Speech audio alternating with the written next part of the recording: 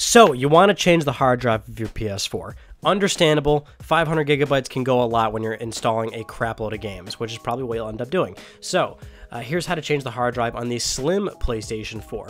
Pretty straightforward, still need the typical stuff: screwdriver, replacement hard drive, or in my case, a 500 gigabyte hard drive. That is all I had. That's literally the only hard drive I had. So I'm replacing a 500 gig PS4 Slim hard drive with a 500 gig hard drive, just for the sake of learning.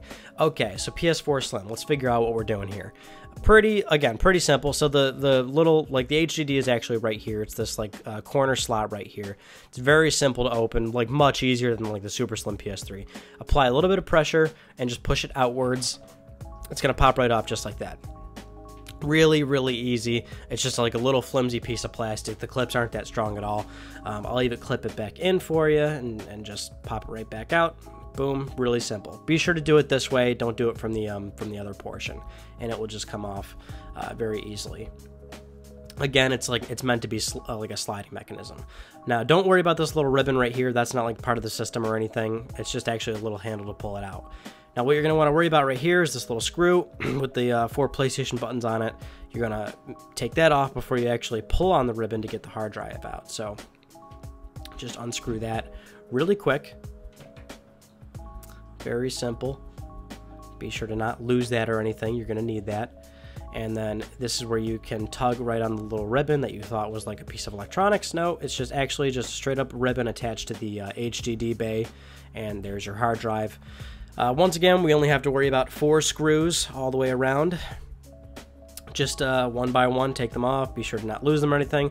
As usual with PlayStations, this is a 2.5-inch laptop hard drive, so pretty much anything 2.5 inches is going to work here. Whether that's HDD, SSHD, or SSD, these will all work on a PlayStation 4, a Slim PlayStation 4, and previously PlayStation 3 models as well. So you're good to go there.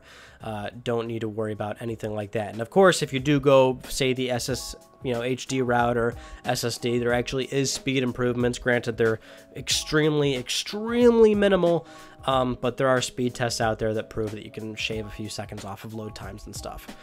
So there you go. Just take it right on out. It's like a nice little, like, it's completely covered all around, unlike other bays where like the hard drive can slide in and out. So now, here's a little caveat.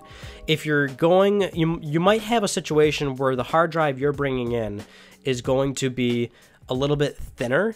So if you see right here, the hard drive that I'm going to be using doesn't line up with the screws. It's no big deal. Don't worry about it. If it's a 2.5-inch laptop hard drive, it is going to work. You're just going to have to hold it in place and finagle the screws in there, and then, screw all 4 of them in and make sure it just kind of is in place and levitate it a little bit off of the bay. So because the hard drive that Sony ships with this thing fits completely flush, but if the one you're bringing in doesn't fit, don't worry about it. It's completely fine. Now we're going to slide it back in. Very simple. Make sure it's facing the right direction for the PlayStation button screw to go back in nice and well. Just keep that in mind, because otherwise you're going to jam it in and it's not going to fit if you try to do it the other way. So that's pretty much it. And that's like actually always the easiest part. The hard part is making sure you do this correctly in terms of software and your saves. So of course, I think it goes without saying, before you do this, make sure you back up your hard drive if you actually already have game saves or something like that. If you have game data or something that you want to protect, either put it in the cloud or back it up to a hard disk drive. Now we're going to get into the portion of the video where you're going to want to actually install and partition the software correctly. So the proper way to do this is to hold down the power button for roughly 7 seconds. This is going to put the PlayStation 4 into a safe mode. Hold it 7 seconds. It's going to beep once more. It's almost immediately going to go into the safe mode. It's going to say connect DualShock 4 with a cable. Go ahead and do that. And you're going to want to choose to initialize PS4. But before you do this, obviously, you're going to want to connect an external hard drive or USB drive or something that actually has the latest firmware. So you're going to have to go to Sony's website. Just a simple Google search will do it for you. And right now, the current software is 4.0. So Google, PS4 firmware 4.0 or whatever the current one is, and download it.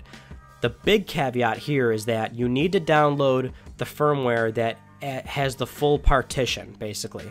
Because if you download the firmware on Sony's website, most people end up downloading the a smaller file that's around 300 MB typically, and that only has the firmware. You're gonna have to scroll a little bit further down the page and download. It's like a smaller link too, so it's hard to miss for a lot of people. But you're gonna want to download the firmware that is around usually 800 MB, and that's going to have the full system software on it, including 4.0. And this is what you need to actually boot your PS4 properly and make sure it accepts the new hard drive.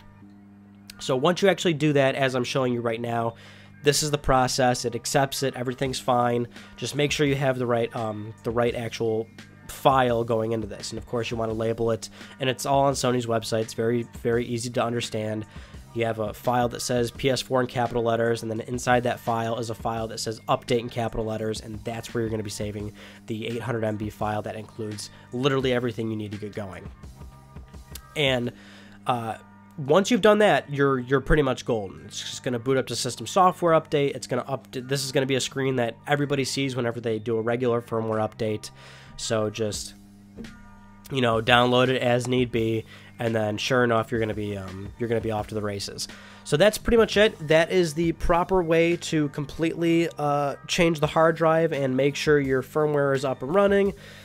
Thank you all for watching. I hope this helped you all, and subscribe for more PlayStation videos, news, reviews, Let's Plays, just gaming as a whole, and PS4 Slim videos too, doing a bunch of those. Anyway, thank you very much, guys. Take it easy. Have a good day.